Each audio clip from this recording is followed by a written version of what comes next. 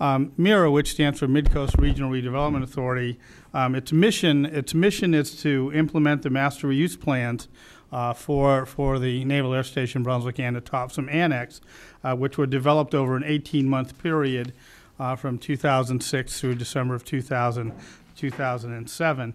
Our purpose is to manage the transition of the base properties from military to civilian uses. We'll also have the legal authority to apply for designation as a port of entry and a free trade zone. The town is going to get about 1,200 acres of open space and recreation properties. The town's going to get the recreation hall, and the town is going to get the indoor shooting range. Those are properties that the town will own. The remaining property, we'll be seeking an economic development conveyance on through the Navy, and those properties over time will be sold. To the private sector. Which is unmanned aerial vehicles. And the reason I want to name that out loud, and I have no idea it's been in the paper, so I'm assuming it's public enough to talk about, but what it is really is, setting aside the specifics of that, is the issue of residents who either support or do not support a particular industry or business coming in. We need to know if there's a way to have some impact. We did a community survey. The unmanned aerial vehicles are part of the aerospace industry, and a growing part of the aerospace industry. I know some people have different opinion on what all that means.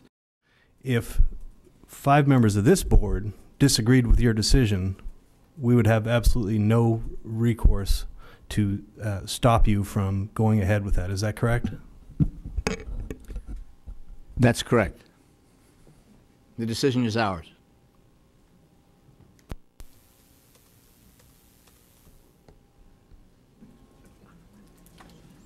People around the state are very interested and have opinions about the proposal to create an unmanned aerial vehicle flight test center at the Naval Air Station. UAVs or drones cost millions of dollars each. They have names like Predator, Reaper, Shadow, Global Hawk. They're being used for surveillance, and they're outfitted with Hellfire missiles for offensive purposes. And today they're being flown over Iraq, Afghanistan, and Pakistan by pilots sitting in front of computer terminals at bases inside the United States, places like Creech Air Force Base outside of Las Vegas, Nevada. Military satellites link the drones to the pilots back in the United States with only a 2-second delay. The drones have cameras mounted on them, and the pilots sitting back at the U.S. in front of the computer screens push a button and the missiles are fired. In the past year, hundreds of civilians have been killed when they were gathered at weddings and funerals and even in their beds at night by these Hellfire missiles fired from these drones, these UAVs. We don't want these drones being tested at Brunswick Naval Air Station. We don't want our community to become a test zone for these killer drones. In the past 2 months, 2 of these drones have crashed while on missions in Iraq. In the nation of Wales, where a similar test center has recently been opened, a drone crashed just days ago. Because of intermittent communications and loss of contact arising from terrain shielding and the absence of onboard pilots to deal with emergency situations, they will not be immune to crashes. It would be like your cell phone temporarily being out of reception range. About 170 acres will go to Bowdoin College. We have the community college and the university, which has a campus. About 650 acres, I think, make up the airport. And so when you take that and subtract that from the 3,200 acres, that's what you have left to develop.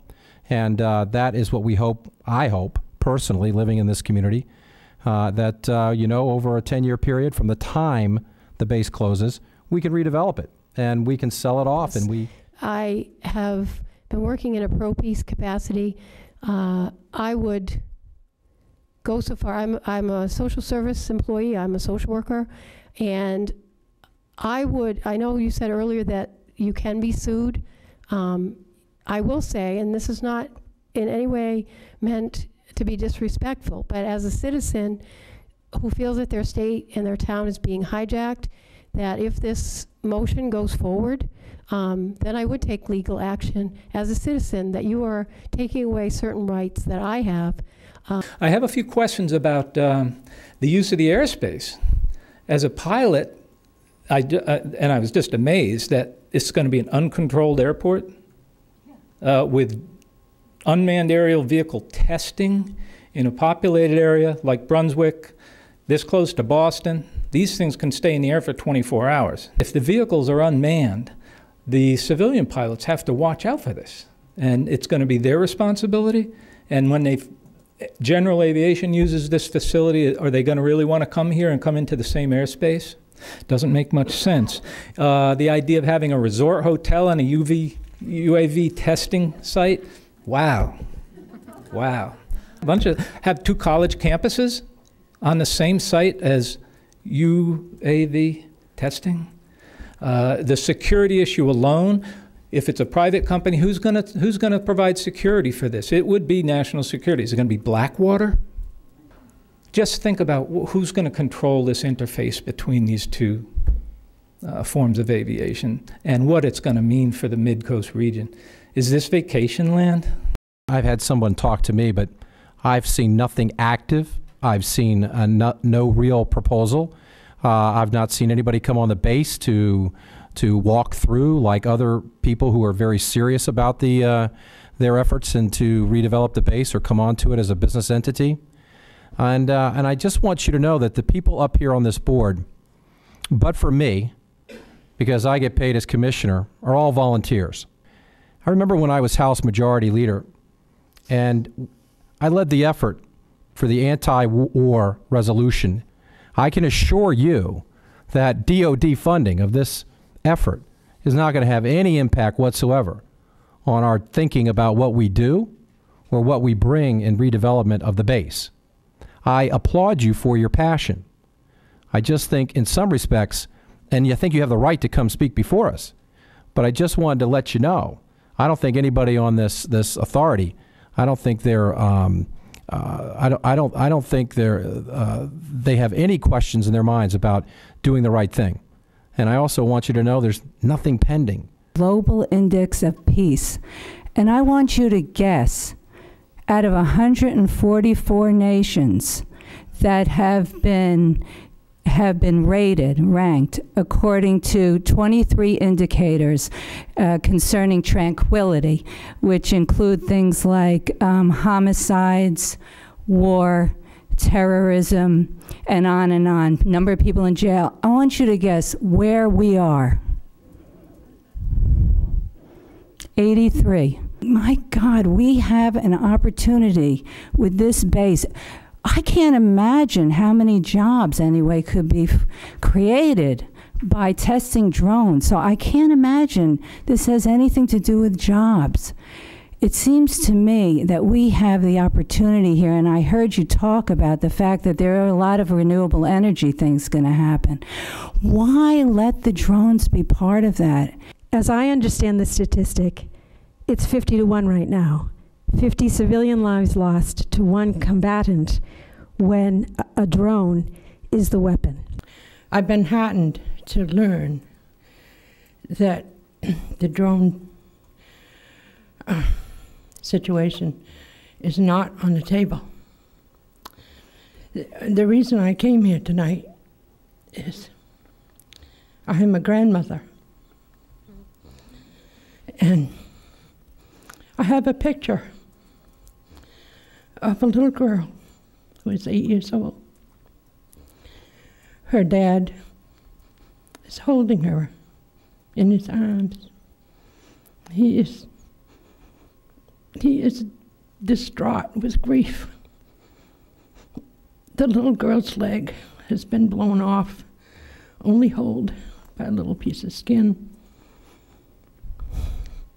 She has on a fluffy lavender sweater. She has beautiful curly dark hair. Those people grieve for their children as much as we do. We must use the base. I'm sorry. I'm sorry if this is emotional. But if I don't speak out, the blood of those children are on my hands. Thank you for being here and letting me know that there won't be drones. I'll believe you. But if it turns out not to be true, I'm going to join somebody and sue you. Thank you.